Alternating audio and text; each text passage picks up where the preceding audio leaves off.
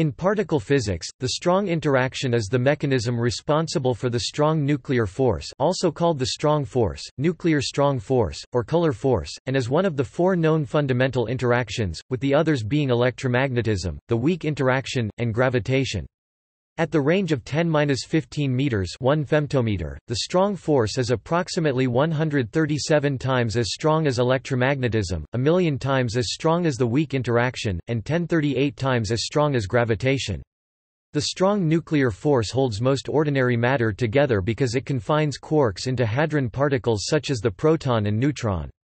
In addition, the strong force binds neutrons and protons to create atomic nuclei. Most of the mass of a common proton or neutron is the result of the strong force field energy. The individual quarks provide only about 1% of the mass of a proton. The strong interaction is observable at two ranges. On a larger scale, about 1 to 3 fm, it is the force that binds protons and neutrons, nucleons, together to form the nucleus of an atom. On the smaller scale, less than about 0.8 fm, the radius of a nucleon, it is the force carried by gluons that holds quarks together to form protons, neutrons, and other hadron particles. In the latter context, it is often known as the color force. The strong force inherently has such a high strength that hadrons bound by the strong force can produce new massive particles. Thus, if hadrons are struck by high-energy particles, they give rise to new hadrons instead of emitting freely moving radiation, gluons. This property of the strong force is called color confinement, and it prevents the free emission of the strong force. Instead, in practice, jets of massive particles are produced. In the context of binding protons and neutrons together to form atomic nuclei, the strong interaction is called the nuclear force or residual strong force. In this case, it is the residuum of the strong interaction between the quarks that make up the protons and neutrons. As such, the residual strong interaction obeys a quite different distance-dependent behavior between nucleons, from when it is acting to bind quarks within nucleons.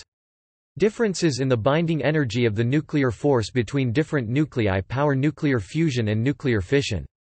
Nuclear fusion accounts for most energy production in the Sun and other stars. Nuclear fission allows for decay of radioactive elements and isotopes, although it is often mediated by the weak interaction.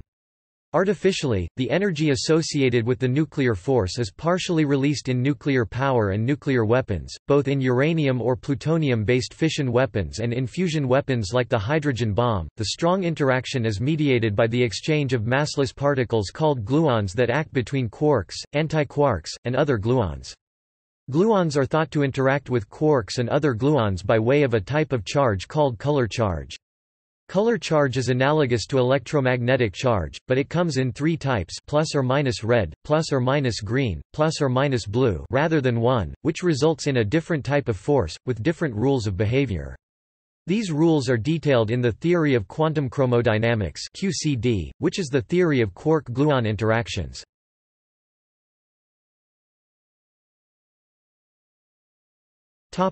History. Before the 1970s, physicists were uncertain as to how the atomic nucleus was bound together. It was known that the nucleus was composed of protons and neutrons and that protons possessed positive electric charge, while neutrons were electrically neutral.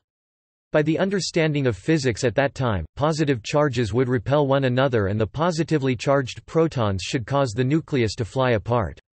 However, this was never observed. New physics was needed to explain this phenomenon. A stronger attractive force was postulated to explain how the atomic nucleus was bound despite the protons' mutual electromagnetic repulsion. This hypothesized force was called the strong force, which was believed to be a fundamental force that acted on the protons and neutrons that make up the nucleus. It was later discovered that protons and neutrons were not fundamental particles, but were made up of constituent particles called quarks. The strong attraction between nucleons was the side effect of a more fundamental force that bound the quarks together into protons and neutrons. The theory of quantum chromodynamics explains that quarks carry what is called a color charge, although it has no relation to visible color. Quarks with unlike color charge attract one another as a result of the strong interaction, and the particle that mediated this was called the gluon.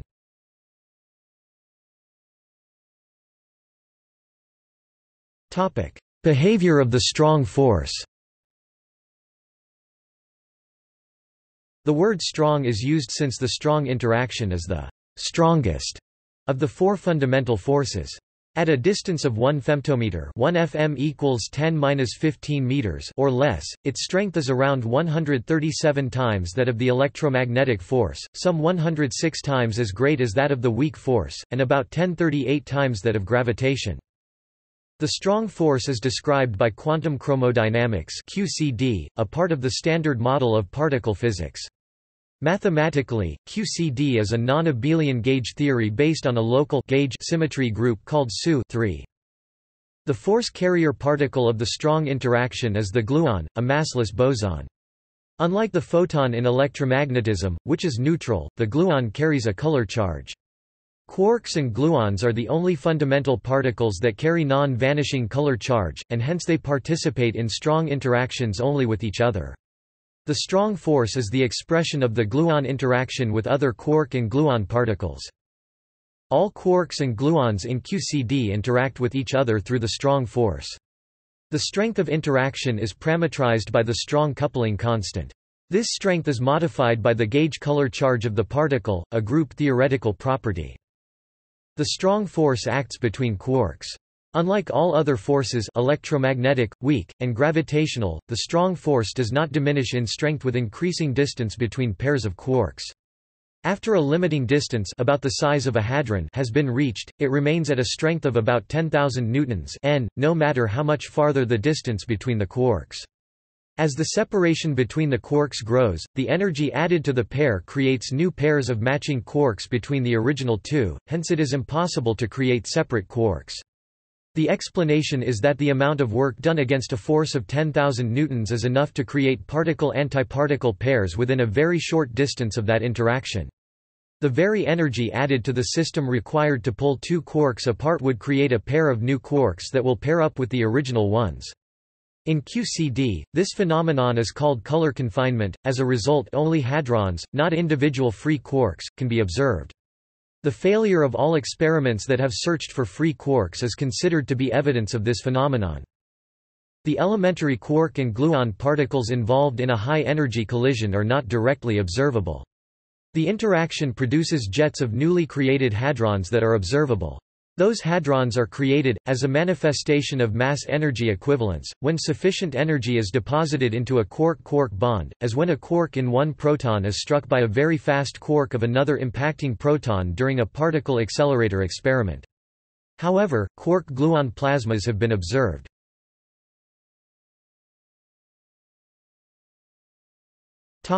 Residual strong force. It is not the case that every quark in the universe attracts every other quark in the above distance-independent manner. Color confinement implies that the strong force acts without distance diminishment only between pairs of quarks, and that in collections of bound quarks hadrons, the net color charge of the quarks essentially cancels out, resulting in a limit of the action of the forces. Collections of quarks hadrons therefore appear nearly without color charge, and the strong force is therefore nearly absent between those hadrons except that the cancellation is not quite perfect. A residual force remains described below, known as the residual strong force. This residual force does diminish rapidly with distance, and is thus very short range, effectively a few femtometers. It manifests as a force between the colorless hadrons, and is sometimes known as the strong nuclear force or simply nuclear force. The residual effect of the strong force is called the nuclear force. The nuclear force acts between hadrons, known as mesons and baryons.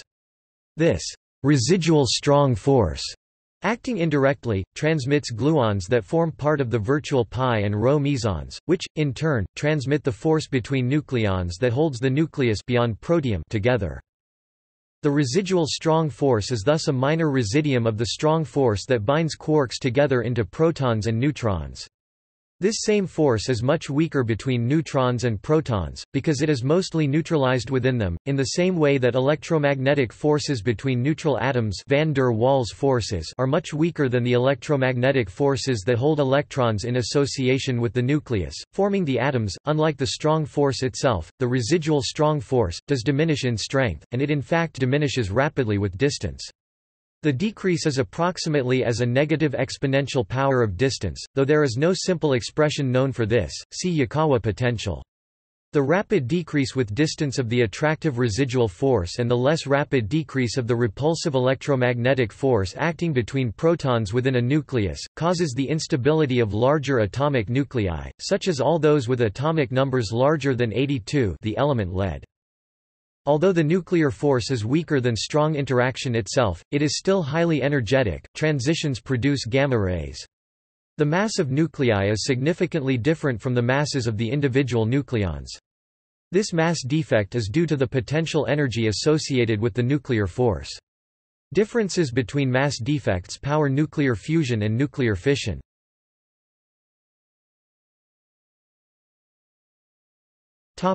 Unification. The so-called Grand unified theories aim to describe the strong interaction and the electroweak interaction as aspects of a single force, similarly to how the electromagnetic and weak interactions were unified by the Glashow-Weinberg-Salam model into the electroweak interaction. The strong interaction has a property called asymptotic freedom, wherein the strength of the strong force diminishes at higher energies or temperatures. The theorized energy where its strength becomes equal to the electroweak interaction is the grand unification energy. However, no grand unified theory has yet been successfully formulated to describe this process, and grand unification remains an unsolved problem in physics. If GUT is correct, after the Big Bang and during the electroweak epoch of the universe, the electroweak force separated from the strong force. Accordingly, a grand unification epoch is hypothesized to have existed prior to this.